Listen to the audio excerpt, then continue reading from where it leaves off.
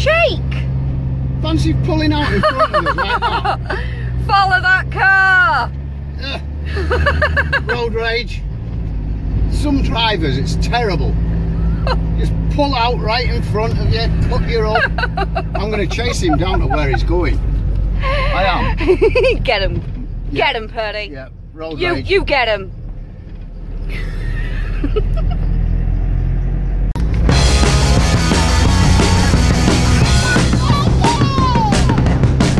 Still following us.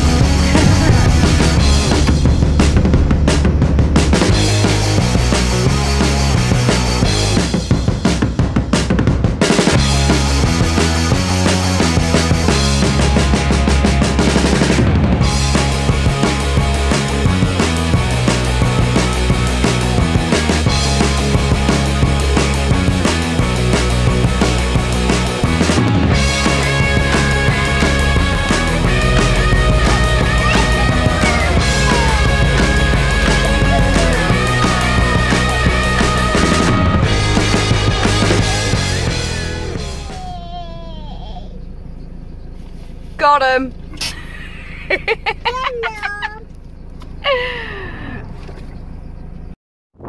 Told you I'd get them. It's a bit bloody windy up here.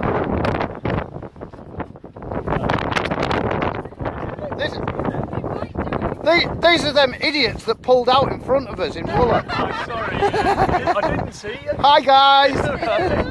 This is Gordon and this is Lily, and Gordon has wildfire. Go on. Wildfire.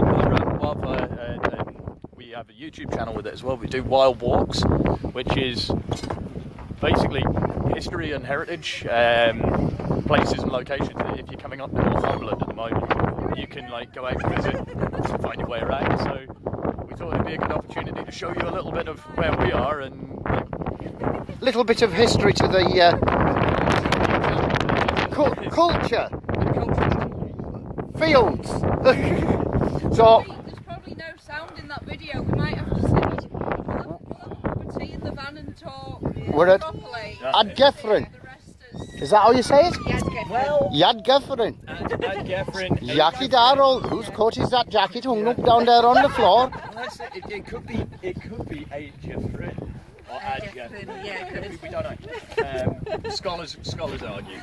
I recognise a name. We did a Whitby when we were over at Whitby. Right, yeah. King Oswy. Yes. Oswy and Oswald. Yeah. Yeah. Yeah. They were all. And they were the ones that took Christianity over to Whitby. Well, yeah, it was actually here that under Oswald and his brother Oswy, they got the Bishop Paulinus to do the first mass baptisms in the river, just the other side of those trees. Oh, we're going for a moat round a field. It's not just a field though, is it? And you say there might be sheep in here? Right, Melville like that. Are we going on a little adventure, Baba? Want to go and price the field? Yeah? Just before we left the You're already having one, aren't you? Are you at the top? Say hi, guys. Under my wings, I can feel the air pulling me up as I leave you there. We turn to the tears, I can hear them say, written like a poem, but with broken wings.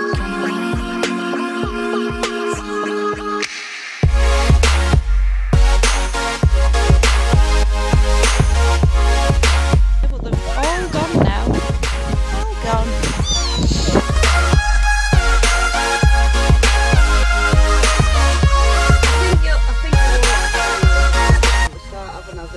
From the intro, I said, "Oh, this is going to be good. This is going to be good," and I think.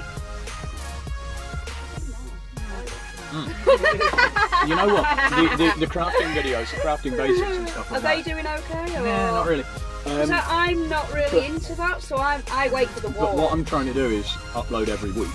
Yeah. And at the minute we just don't have the budget or the time to do a separate walk video every week. Yeah. Even if they were like 10-15 minutes long. because they're not making the money. They're not even making the view count back yet to make it worth doing one a week. See, there is a crossover between van lifers and bug outers. Yeah.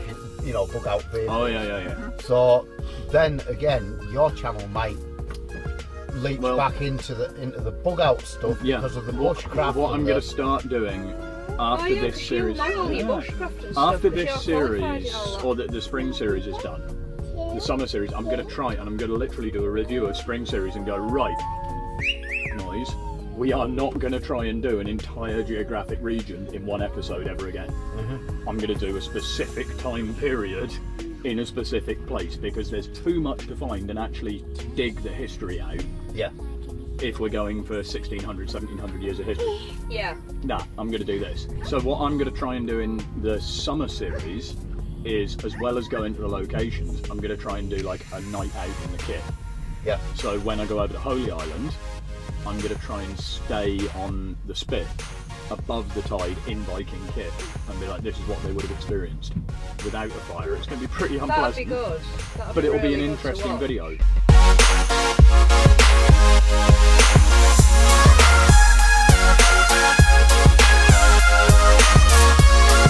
I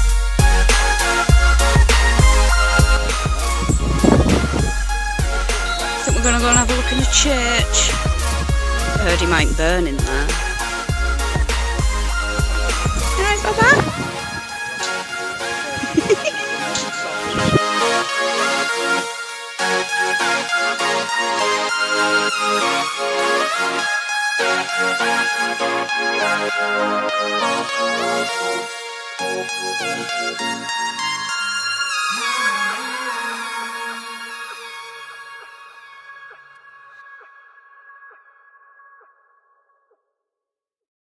So we've just been to that church and we've driven down to Hetherpool.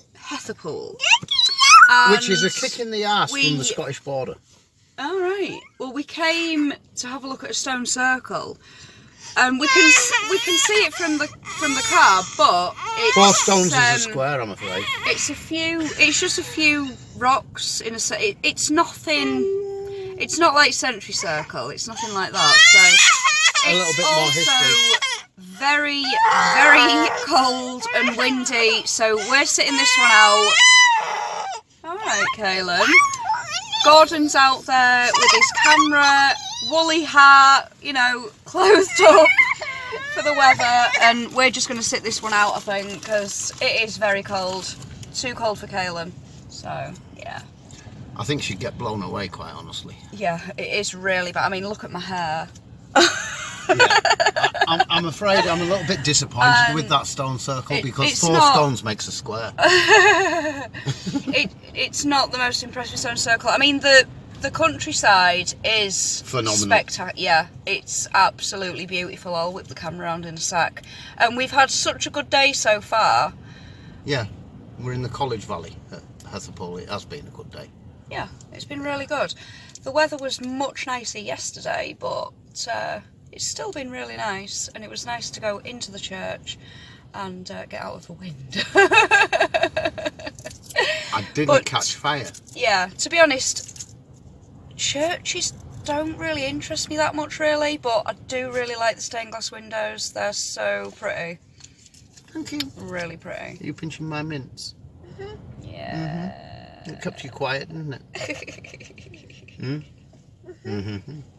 Right, we'll see where they end up taking us next.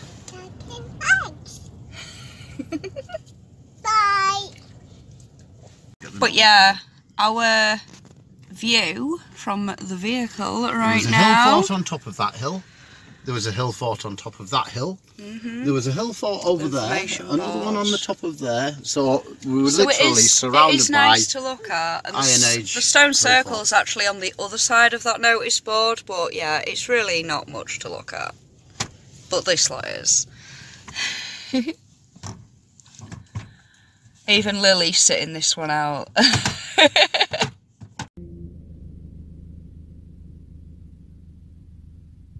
So that's the stone circle there. Very tiny.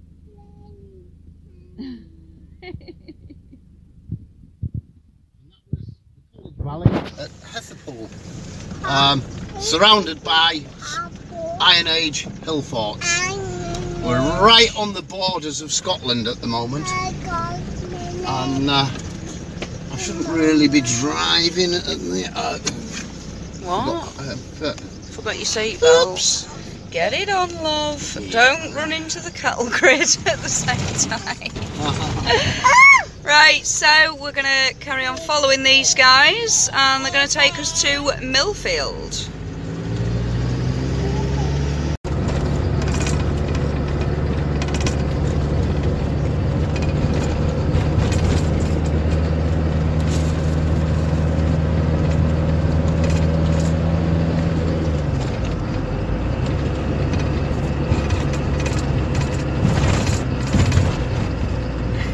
Such a hard life. And where are we? This is Mailman, Millfield. So the village is now Millfield, but like the Mailman, the site, there's this timber reconstruction, I'll show you in a minute.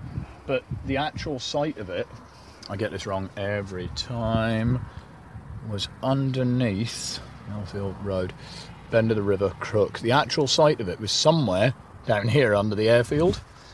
And they discovered it when they were doing excavations on the airfield, and they went, oh wow, that's quite impressive. So they rebuilt it here to have a look at in modern Millfield. And correct me if I'm wrong, but somewhere over here would have been where we've Gethren. Yeah. So that stone, the battle stone, you can see it from the other side of the road. I think we missed it on the way out. But Old Evering, Old Gethren is there. The bend in the river that Paulinus baptised everyone in is there. And then Kirk Newton Church we went down to. There, the stone circle's off up here somewhere. And Scotland's just up here. And Scotland's here. Scotland's here. And here. But yeah, it's... Well, actually, no, sorry, Scotland's not there. Scotland's here. Instead of in this bit. Yeah, it's down in this bit and down here because the map's upside down. But all of this. And then on the other side of the valley, so if we're looking out over that way on the hills to Roughing Lynn and everything, that's got huge amounts of Neolithic cup and ring mark stones. So that's Roughing Lynn, Goat Crag, Fenton Hill, all of those. Off and away over there and on this ridgeline, all of this has got Neolithic, like 3000, 2000 BC cup and ring mark stones and stone art and everything.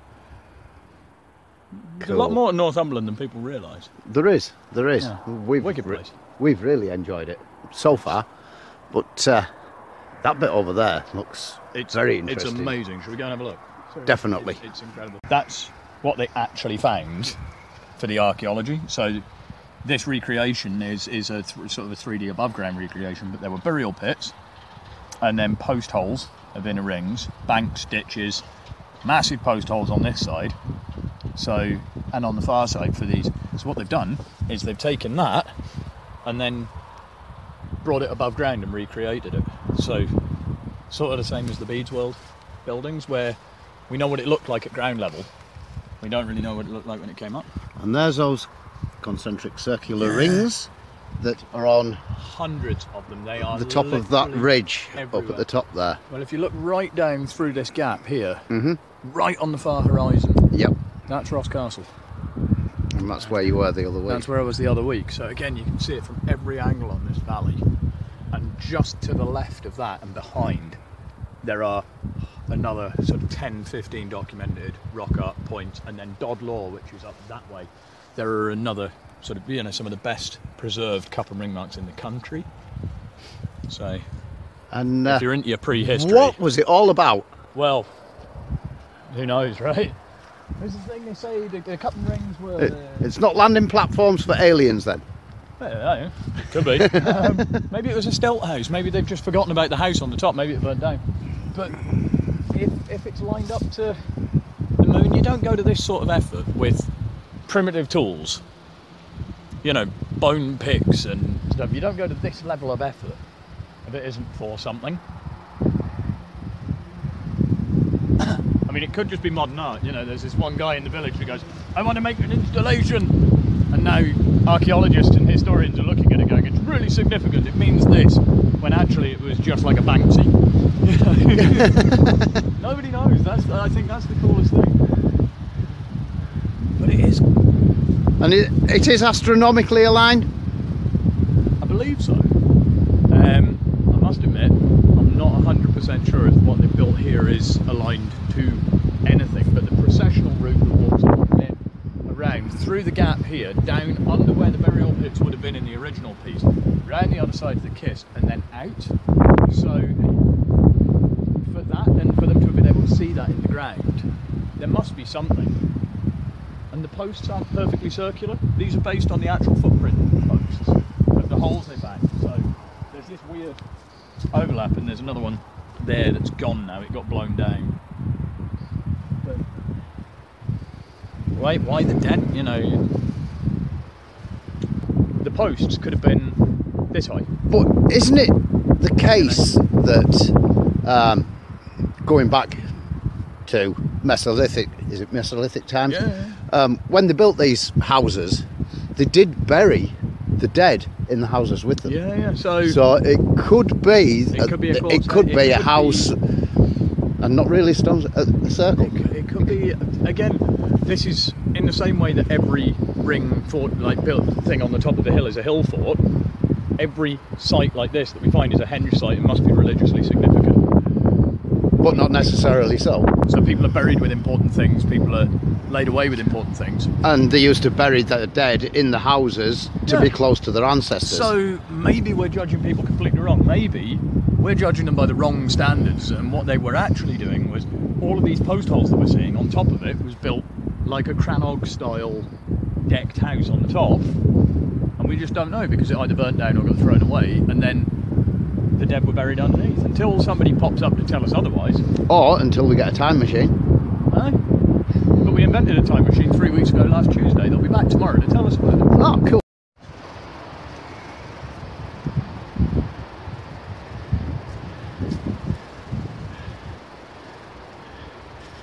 Yeah, it's always the case. They build something of interest, and just when you think it's good,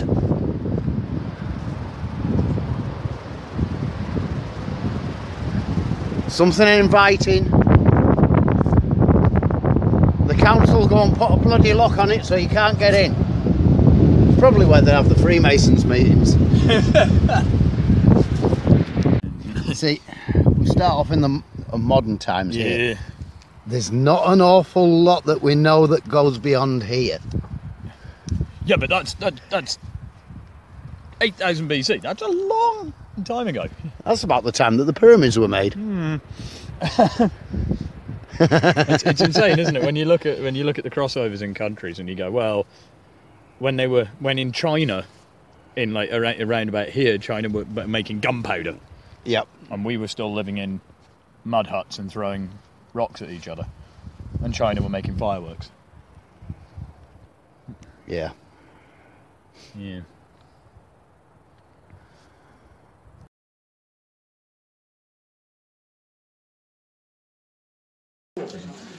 Back then, they were mythical creatures. If you had a guy that suddenly appeared, it was 4 times the size. Oh yeah. Well, it was mentioned in the Bible. David and Goliath. Yeah. Oh, I don't believe the Bible for fact. She's loving that. Uh-oh. Uh-oh.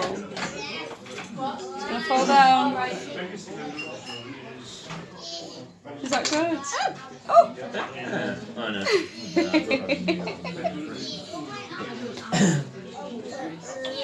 you want me to move it a bit closer to you, darling? I know you can't look at that for actual reference. No, But and the thing is, if you look into How has it fallen down? before Christian times, when the world was a little more civilised, if you like, when you go back into like early Anglo-Saxon culture, you're looking at the chronicles, you're looking at the Eddas, you're looking at Beowulf as a story. Yeah. The version we've got written down probably.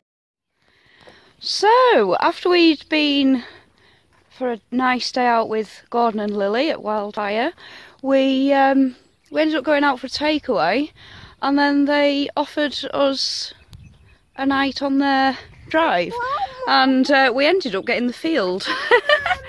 So that's why we woke up this morning. Got some lovely views around here. It's literally in the middle of nowhere. That's the house just there.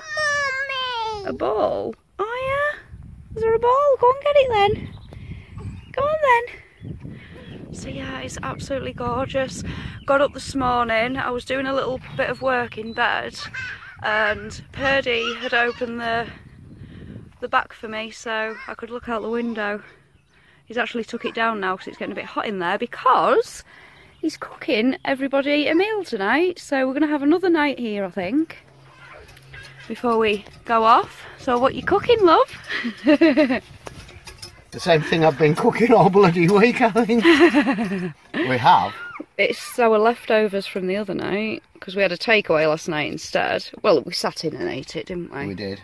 We're having a beef casserole with carrots and broccoli, mashed potato, and cauliflower cheese. Yum, yum, yum. Got For the oven on. starters. So we don't know how long it's going to take to cook. Probably an hour in there. At least. Well, to be fair, the cauliflower's cooked, so we just need to keep everything Yeah, warm we're in through Wooler now, aren't we? No, we're in Chatton. Chatham. We're about 5 miles outside of Wooler. Yeah, but the place you went to get the shopping this morning, the place called Farm and Freeze, was it? Farm to Freeze. Yeah. Great little shop. That's in Wooler itself. And they have like a little mini supermarket on the side. We've got a nice fresh loaf of 5 grain Nice. bread. Nice. And Go nice with our... they're butchers. They do everything in there, from rabbit, venison, pheasant, duck, beef, wow. the whole selection. But I'd gone with the intention in mind of we're having beef casserole again, so we're having beef casserole again. Yeah. We've had a really nice couple of days with Gordon and Lily, and to be honest, I never used to be interested that much in history until I met him, really. And Gordon just has a brilliant way. He's a storyteller as well. He does all the stories around the fires when we do camps and stuff, and he's just got a brilliant way of like keeping you engaged while he can certainly narrate a story. Yeah. Even that first place we went to, Ad Geffrin, it was literally just a field, but when we walked around it with Gordon, it didn't feel like just a field. You could sort of see what it would have been, and it was just really nice. It was really interesting, and it was a nice day out. Very windy though. Wasn't me. So yeah, a lot of the footage that we got was just a bit too windy. But yeah, it's been lovely, and we'll be staying here for the night and then heading off again tomorrow. They've offered us showers as well, which is very nice of them. So, you know, cooking a meal is the least we can do. I don't think I'm quite ready for one yet.